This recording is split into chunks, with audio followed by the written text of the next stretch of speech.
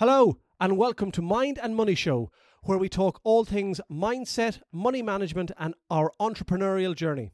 Along the way, we're going to throw in some amazing guests for good measure. I'm Shane Hyland. I'm Gareth Shears. This show is going to change your life and teach you skills that school never taught you. Boom.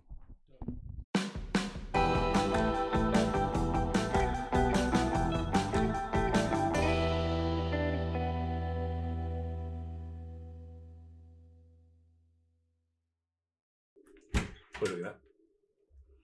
You know this awards we're going to next week? Yeah. Here's a picture somebody put on it. Can people see that? Probably can't zoom in on that. It is a Mars layered brownie. Well, see, I don't get that. I would smash that brownie. A brownie's a brownie, though. Is it? What it is? I hate when they add these what put a Mars in there. You're not really going to taste that over the richness of a brownie. You are just a sugar monster, aren't you? Love it. Do you know what?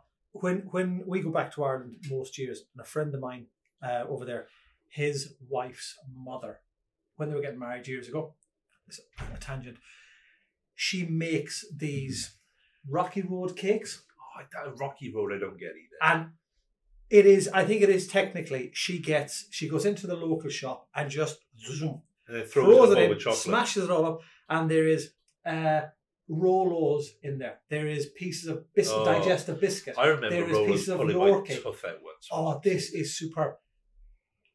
When they were getting married, his mother-in-law made this. I had about 9 sections of it.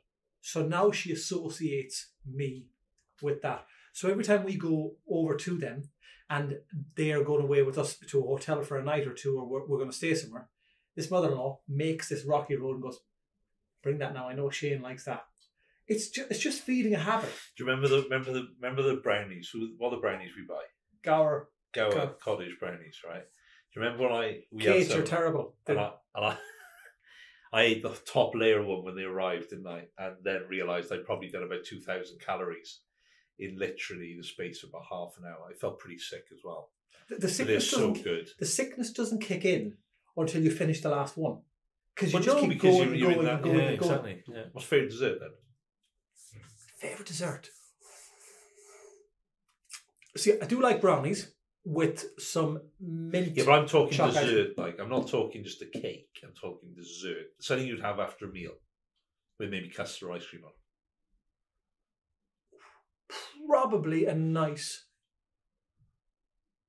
rhubarb tart with custard, but not cinnamon. Don't know why people put cinnamon into apple tarts and stuff like that. There's no need for cinnamon. See, I like a sponge. I like a jam sponge type of cake. Do you know what I mean? Like a really like. What about the one where you dip the top? What's it called? You dip the toffee in the top of it. Sticky toffee. Dip the top. Yeah. That's a very British thing. We don't have that in Ireland. I can take it or leave it. I like sticky chocolate. I do like a steamed pudding though, like a spotted dick, or if you can say that, can you? That's what it's called. We'll link to a picture of that now to see if I don't know what about. Christmas pudding? Hate it. Oh, don't like fruit. Don't you like fruit puddings?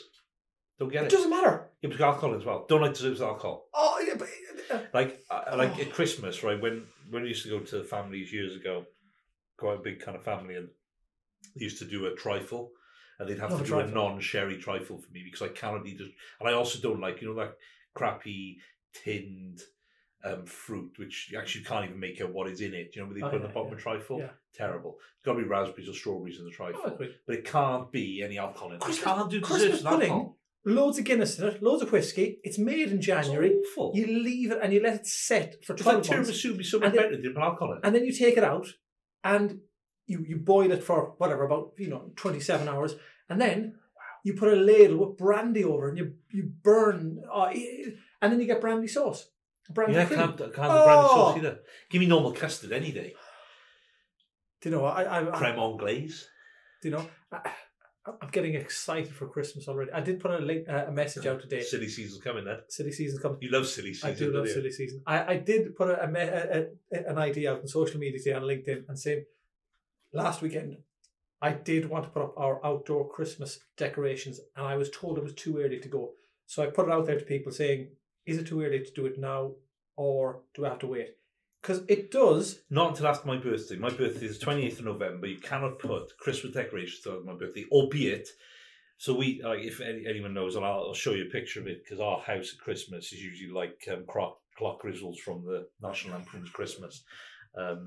Our house with lights, but this year we're probably going to disappoint the neighbours. Probably not disappoint them with the amount of lights we have in the house. But we're not having it done this year because the guy who does it doesn't do it anymore. So I still got lights up on the house, but I can guarantee about 30 of the bulbs will be out and it's going to look bizarre. It makes people happy though. You know when you drive, you go into a town, you see Christmas decorations of pubs, restaurants, shopping centres. Then you're driving past places. You see, little villages have lights up. You go past people's houses and they make an effort. And they blow up Grinches. Well, see, so the efforts of Caerphilly, literally. Like some of them have been up since October. I do wonder whether anyone takes them down. It is silly season. It's the beginning of it. And I suppose it ties in relevant. And which, if anyone is listening to, the far flung places that they listen to for this podcast on YouTube in Mauritius or, Dubai or Australia or Vietnam, New Zealand, a few people in Ireland. Papua New Guinea. The start of Christmas, from what I can see over the last 20 years in Wales, is Beaujolais Day. And outside of the little bubble that is called Wales, nobody has a bloody clue what Beaujolais Day is. Do you want to explain to them what it is? Well, the real definition of... Actually, I'll give you the real definition of Beaujolais Day now. Hang on, stand by. So, Beaujolais Day is a very famous day. Well, Swansea kind of originated. But they used to do it in Bristol. Hence why we're dressed up a bit more we're normal. We're entertaining today. So, Beaujolais Day. So, Beaujolais Nouveau Day is a French holiday that takes place on the third Thursday of November every year. So this year is the 17th of November. So it celebrates... I'll tell you exactly what it celebrates now. Owing to its proximity to Thanksgiving, many of the Americans choose the crimson red wine with a refreshing, awful adverts come up on the screen. The wine is fermented, refreshing, fruity taste in the company of the holiday meal. The wine is fermented for a few weeks using... That can't be the right one for drinking Beaujolais Day. Anyways, how many people... History of Beaujolais will Day. Be drinking that through the harvest wine of Beaujolais Nouveau, have been celebrated for centuries. But I don't know anywhere else that celebrates it like with us in Wales. And it's massive. Not to kind of dress it up too much, but it's just an extremely social day in Cardiff. You will not get into a restaurant in Cardiff on Beaujolais Day or Swansea. I've never been to Swansea, but Cardiff I've been doing it for probably the best part of a decade or more or 2 now. decades. Pushing into and come 6 or 7 o'clock this evening, people will be, what's the technical term, well-oiled, and one of the more popular areas in Cardiff, Mill Lane and that, will be absolutely heaving, it's an international day in rugby. It will literally be. It will literally be crazy. But for me, it's today, Beaujolais Day is the start of silly season for Christmas. This is the very start of today, because you'll have people it is the start people booking in and ladies getting haircuts today, nails getting done. It's a massive thing. I think the ladies would have prepared themselves yesterday. It'd be a bit late today because most people start at 12 o'clock. It's an all-dayer, if anyone knows what an all-dayer is. But it's a bit of an all-day kind of session. Not that we're promoting drinking to excess at all. But today will be for a lot of people. It will be for a lot of people. Not for everyone, though. It ties in well with chatting today, because we haven't had the autumn budget yet. That could be a bit of that's today, isn't it? That's today.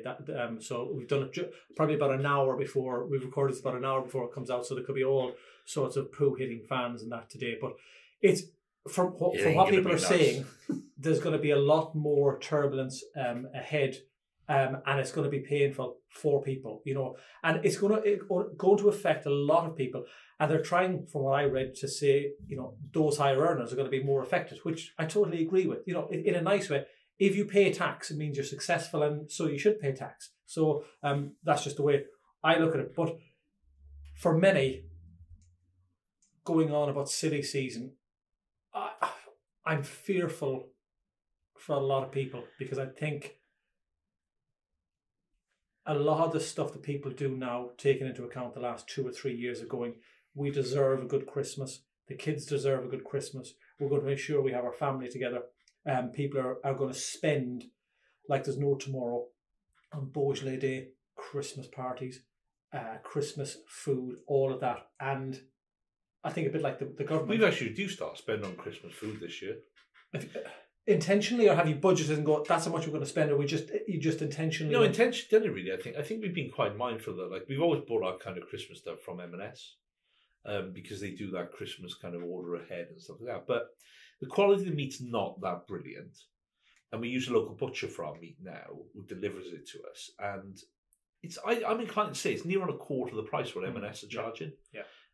Like the ham M&S do is pretty small, very expensive, when I can get a bigger piece of ham for less money, which actually tastes exactly the same. It's not better, actually, I would probably say. And aside, what do you put on the gammon? How do you do it? Oh, I don't know. Kath does that normally. I don't do the ham. Boil it? I do the. So I generally cook Christmas Day. Boil the gammon.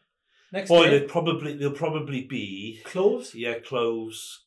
Honey. Maple syrup. Honey, maple syrup. Some spices. What's the brown sauce? The brown sugar. Brown sugar called Demerara. Yeah, and then cook it. Yeah. Perfect. Yeah, roast it. Yeah. 2 days later. Yeah. But with bird flu this year, they have said that the price of turkeys are going to be astronomical. I booked my stuff. Bird flu, is that what's happening in China at the moment, isn't it? No, it's over here. Did you see all the shops the last few days have run out of eggs? Well, as you well know, I don't watch the news. Shock horror. But it's so negative, I don't watch it. They've run out of eggs. So I actually miss out on all these things. People say this to me, you see that in the news? I'm like, no, didn't see it. No.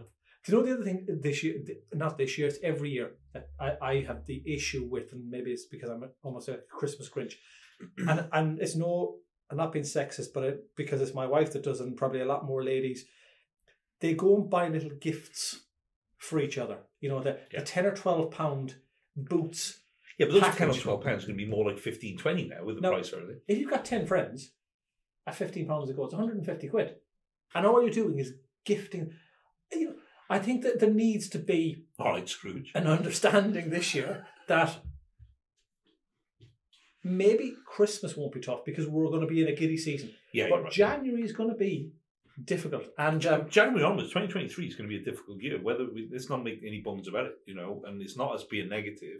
2023 onwards is going to be a tough old run, and you know, only the strong will survive. And I've seen a lot of the posters coming at the moment is lots of credit card lenders offering me credit facilities at the moment, which is very easy. Fill out a form, go online, apply, get a credit card, 3, 4, 5, 6, 10 grand. It's very easy to get debt at the moment to cover a Christmas period. But when does that kick in?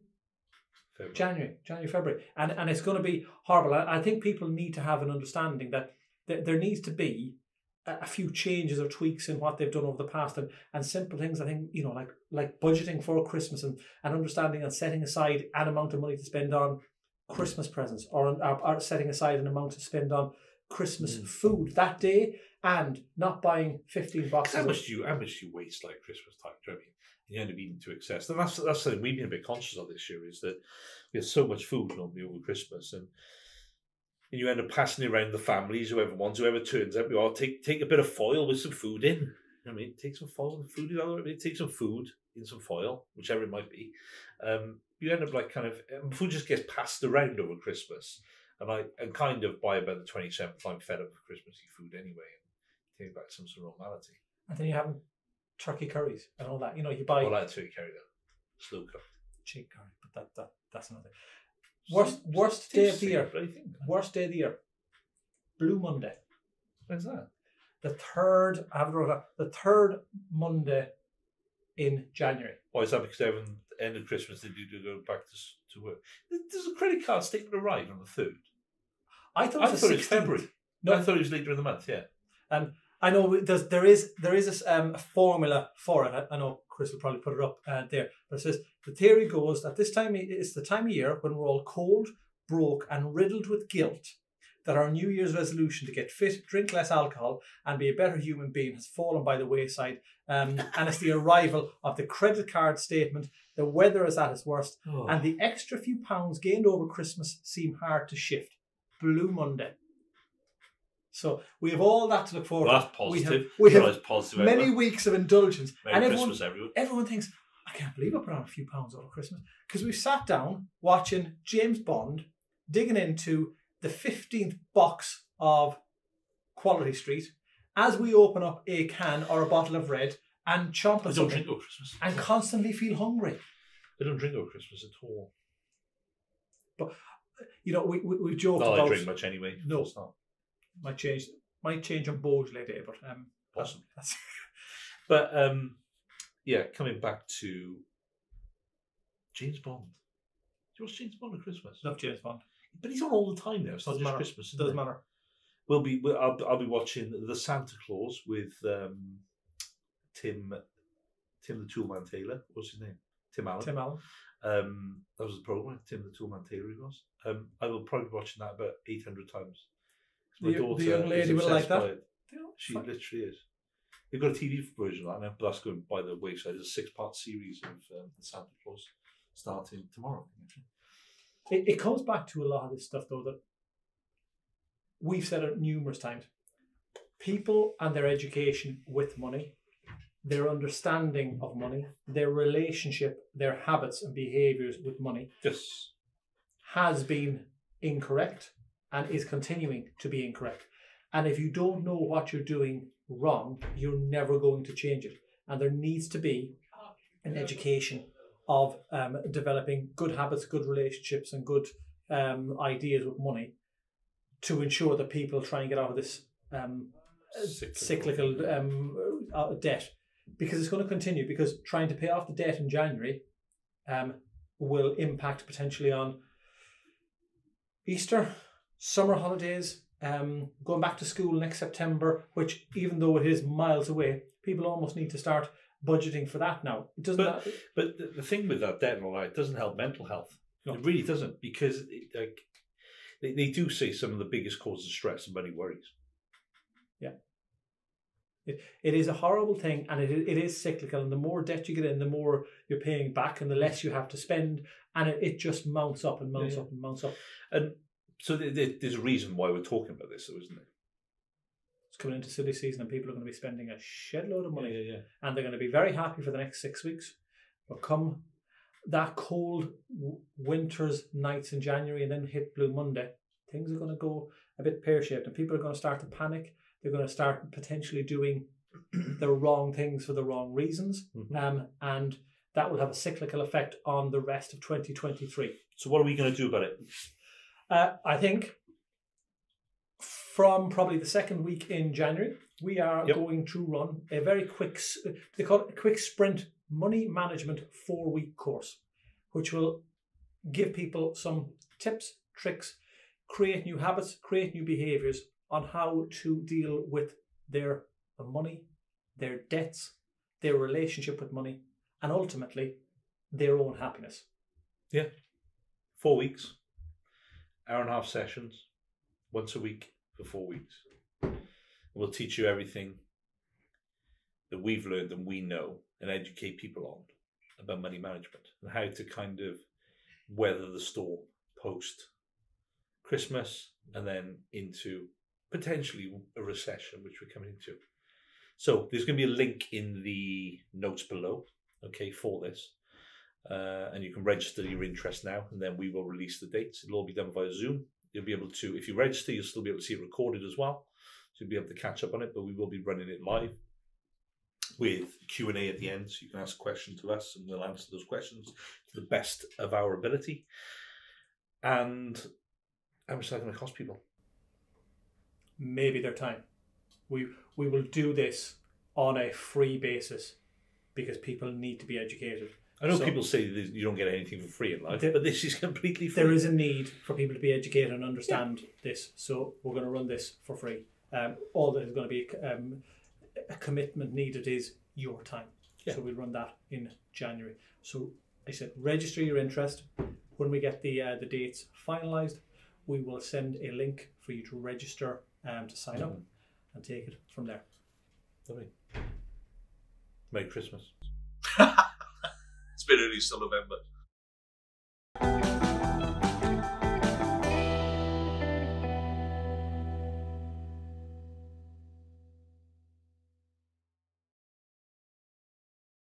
Thanks for listening, and if you enjoyed this episode, then please subscribe and remember to follow us on social media for more content like this.